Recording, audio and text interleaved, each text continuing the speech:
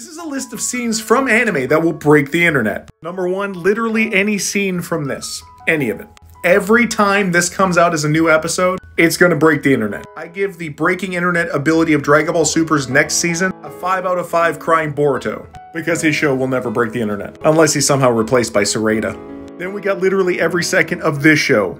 Bleach 1000 Year Blood War arc. Every episode that comes out will break the internet. This I also give 5 out of 5 crying Boruto face. If you stare hard enough, you could almost see the regret in the eye of the creator of Boruto.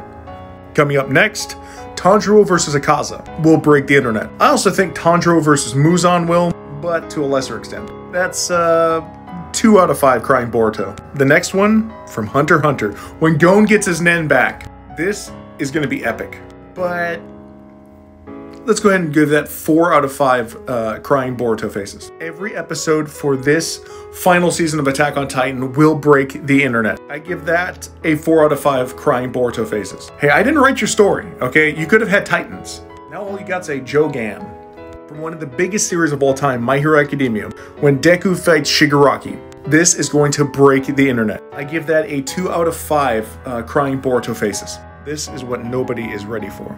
Also from My Hero Academia, the death of All Might.